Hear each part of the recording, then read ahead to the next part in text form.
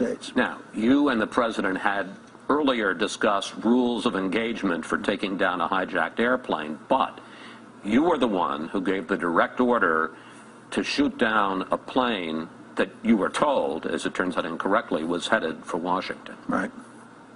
That's correct. What's that moment like? Well, it was necessary, and it was frankly, I didn't pause to think about it very much, because once one of those aircraft was hijacked, it was a weapon. We'd seen already by that time 3 of them go in to the Pentagon and the World Trade Center in New York.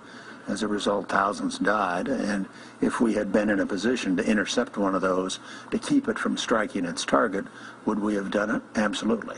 And what I did was pass on the President's approval of the basic proposition that we would, in fact, authorize our people to shoot down aircraft that had been hijacked and refuse to divert.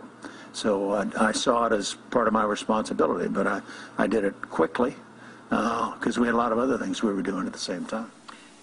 Did you guys hear what Dick Cheney just said? He admits to giving the order to have an airplane shot out of the sky on 9/11 of 2001.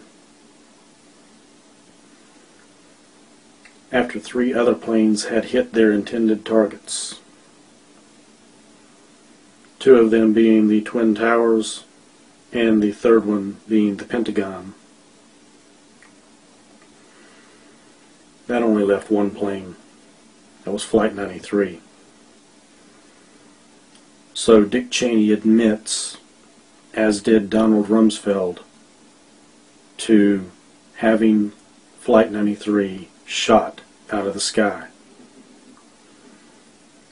Flight 93 did not crash into the field in Shanksville, Pennsylvania.